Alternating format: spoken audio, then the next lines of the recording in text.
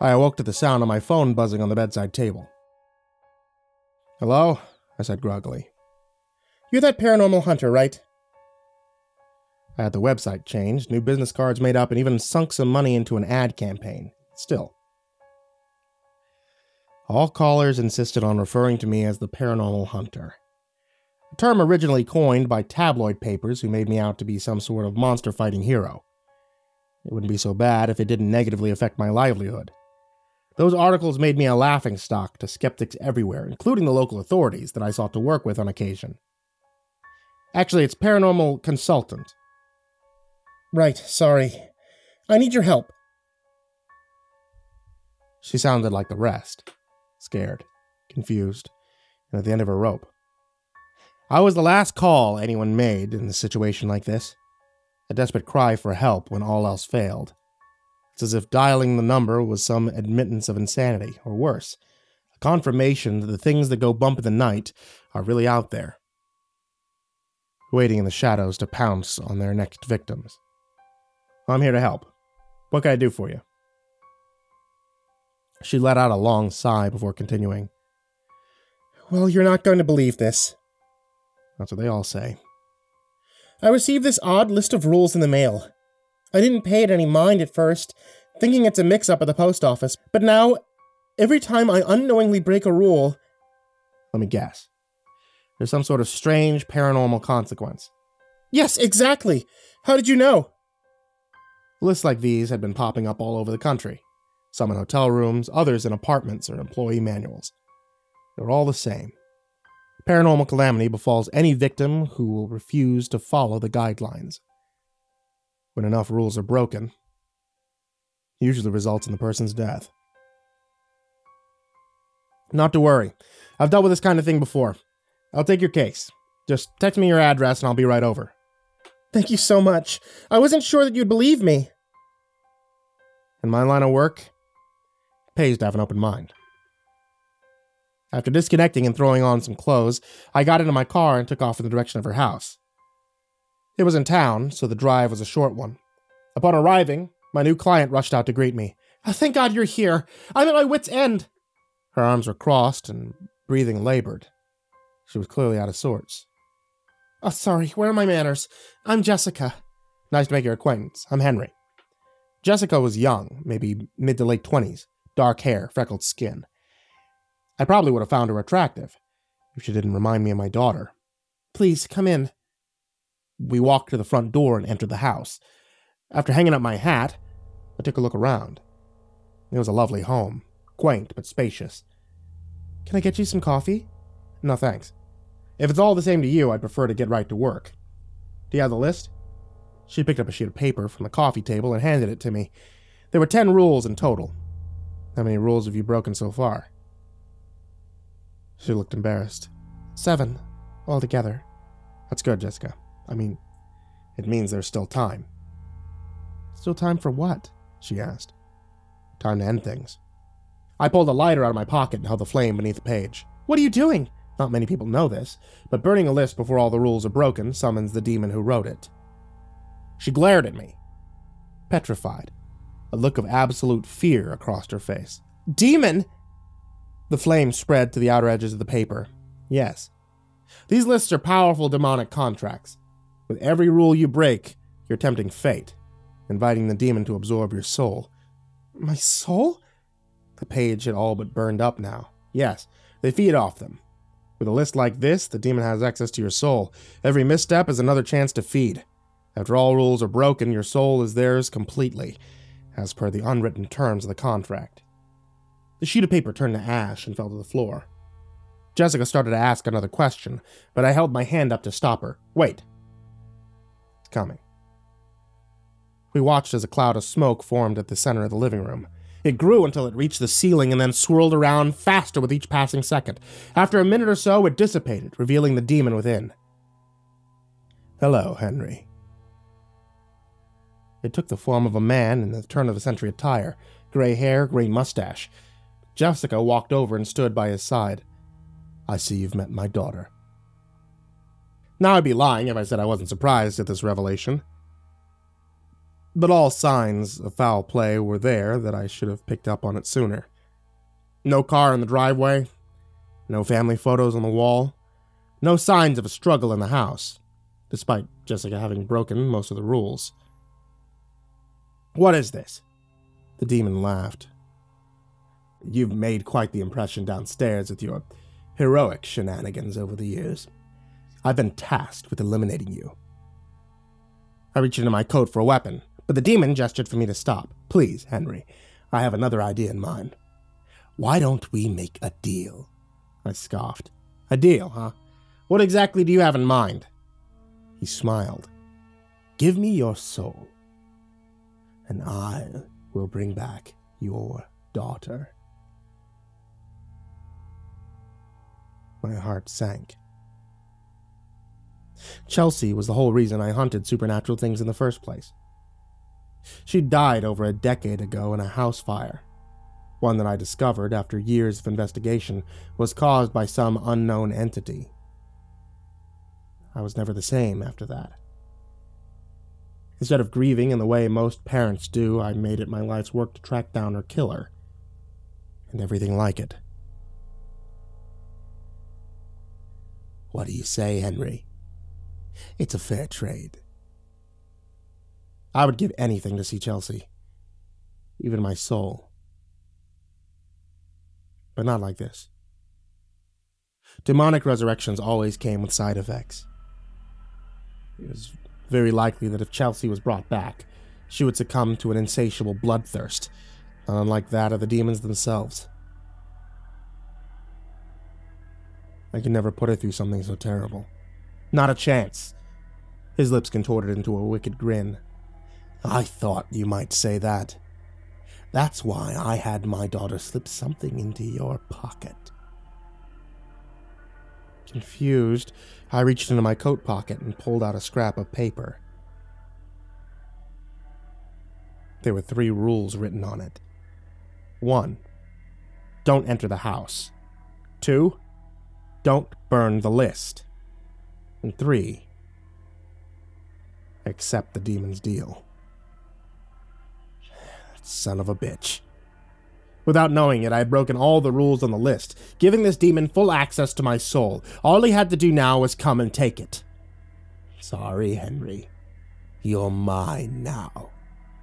Their skin melted away, dripping from their frames like candle wax, revealing the red, connective tissue underneath. Then their eyes turned black and their mouths open wide, no teeth or tongues within, just empty pits of blackness. One kiss would suck the life right out of me. Before I could reach into my coat pocket again, Jessica leapt across the room and pinned me to the wall, forcing her mouth against my face. My soul began to untether itself from me. The sensation was a strange one. There was an immense feeling of pain, but also heartache, the likes of which I had only felt once before. As soul and body separated, something bubbled to the surface. It wasn't so much my life flashing before my eyes as it was a single memory playing out in my mind. I'll be fine, Dad. Stop worrying. I know, it's just that... Chelsea interjected. I'm your little girl. It's your job to worry about me. Am I that predictable? She smiled.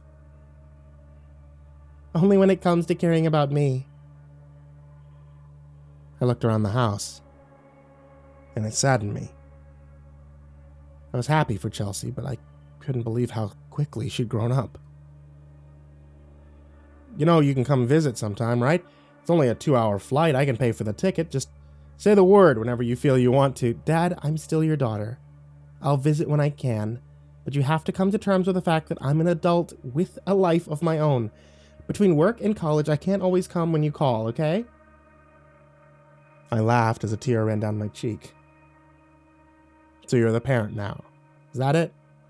She laughed. If you don't leave soon, you're gonna miss your flight. She was right. I admit, I was cutting it pretty close. I know, I'm gonna miss you, that's all. I miss you too, Dad. I'm only a phone call away. And with that, I left the house and I drove to the airport. Little did I know it then, but that would be the last time I ever saw my little girl alive. I hadn't thought of that day in quite some time. It was locked away deep in my heart, for fear of the feelings that it would invoke in me. In this dire moment, my life hanging in the balance, it served as a reminder. A reminder of why I did the things no one else would dare to do. Why I fought to save others and kill things that left evil in their wake.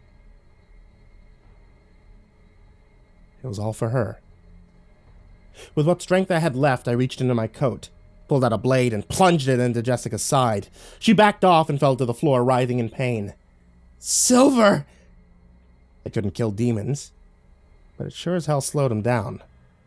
Before the man could come to his daughter's aid, I quickly sliced my hand open and used the blood to paint a sigil on the wall. One push at the center and the demons would vanish, cast back into the underworld where they belonged. It was a temporary fix, but I was in no condition to fend them off. "Henry, wait!" The man called out to me, my hand over the sigil ready to send him packing. "Don't you want to know what happened to Chelsea?" He was stalling. I could tell, but I had the upper hand, and I could afford to hold off for a moment. It might have been foolish, but I gave in to my curiosity and listened. She screamed when the flames overtook her. Her skin peeled and flaked while she cried. He was lying. He didn't know what happened. And still, I couldn't bring myself to turn away. Even a fabricated story about my daughter was better than no story at all. As morbid as it sounds, it made me feel closer to her. His words offered a setting in which I could fantasize about saving her. Something I often did but struggled to picture. It was an addiction of mine. She was so terrified, she couldn't stop speaking nonsense, counting backwards from 10. I killed her before the fire could, just to shut her up. My blood ran cold. That was something I taught her when she was little. "Dad, help!" I woke to Chelsea screaming and ran to her bedroom. "Sweetie, what's wrong?" Her breathing was sporadic. Something certainly had her rattled. "It's here! The monster!" It was another one of her night terrors. Ever since her mother died, she'd get them at least twice a week. Every time I'd come to the rescue and calm her down. "Okay, sweetie, just a bad dream. You're still sleeping." She wouldn't let up. "It's gonna get me!" I took her in my arms and I held her. "Remember what I taught you. Count backwards from 10. It'll all fade away." She whimpered for a moment and then she began counting. 10, 9, 8, 7. Her breathing was becoming more even and controlled. 6, 5, 4, 3. She stopped crying and loosened her grip on my arm. 2, 1. And just like that, she was awake, free of the nightmares that plagued her. "All right, sweetie. You okay now? Go back to sleep." She offered me an innocent smile and crawled back under the covers. I left the door open just a crack, enough so that I could hear her and come running if she needed me. Just like I did every time.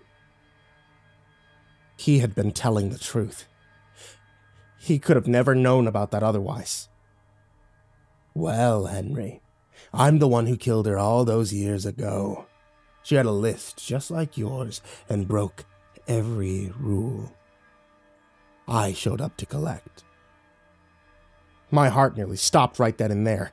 All this time spent chasing monsters, and he was right here, in the same room with me, the thing responsible for taking my little girl's life. "Come on, Henry. Don't you want to avenge your daughter?" My hand hovered over the sigil. Jessica was still on the floor. It took everything in me not to pull away and lash out. That's just what he wanted. He knew I didn't have the energy needed to kill him, not with my soul tattered. She begged for her life, you know. It was pathetic. I was dangerously close to taking the bait. All I could see was Chelsea's house going up in flames. You were her father. Why didn't you save her, Henry? I needed to calm down, otherwise I'd surely retaliate and be as good as dead. No more hunting, no more lives to save, no killing this demon once and for all. Some father you were, leaving your girl out in the world to die alone. I counted backwards in my head. 10. 9. 8.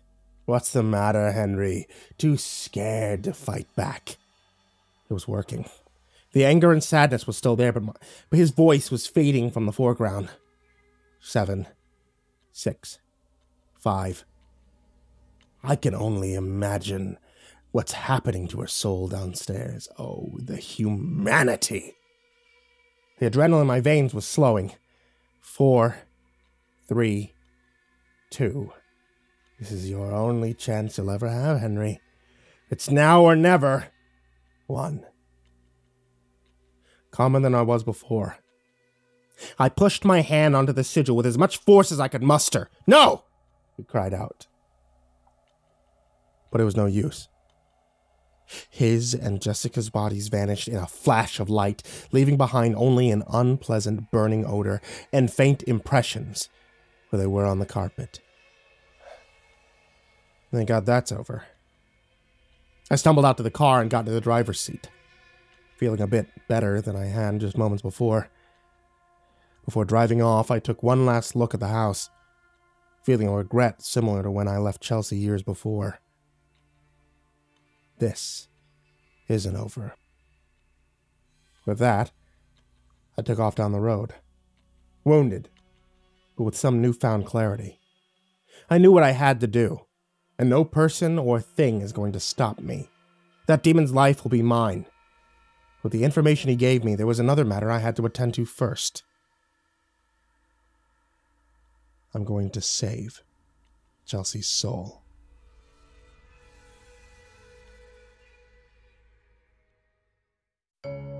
Hey there kids, it's me, MrCreepyPasta, and I wanted to give you a big thank you for sticking with me through the entirety of this video, or podcast episode, or what have you, and for staying with me for the past 10 years. It's been a hell of a ride, and I couldn't do any of it without you. And I want to give a very special thank you to all of you who support me on Patreon, because quite honestly, you guys help me keep the lights on in my house, and I can't thank you enough for that. A very special thank you to Jordan Alexander Sanchez, Ken Lando Higuchi, Chompski, Bobby Karman, Nico Kaeo, Tristain Pelton, Chase Burnett, Deanna Kraus, G Weevil 3, Chris Lovin, Freddy Krueger, Dr. Stein and Mr. Happy, Miranda Jeffries, Hugungshi, Justin Johnson, Raven Hart, Unknown Nobody, Michael Scharbrough, Kazan, ThisIsMyRealNameNoShit, Jason VB Wilson, InfernalOne, JimboTheHutt, Caspian, Jordan Nells, Hades' Nephew, Jordan Wayne Deckard, AcidSystem, Prozac and Pancake Appreciation Society, Cryptic Nightmares, Someone You Love, S-Man, Kiwi the Sloth, Liam Newman, Sky Harbor, Caleb Dougal, Nina Smith, Raphael Rodriguez, The Ginger Bros, Aaron Stormcrow, Daniel Paulson, and Corey Kenshin. Thank you guys so much. Like, seriously, thank you guys so much. And if you would like to be able to join them, you always can at patreon.com/MrCreepyPasta. I love you guys, seriously. All of you who support on Patreon, who follow, who subscribe, those of you who listen, and those of you who lurk. Thank you for the amazing 10 years. And sweet dreams.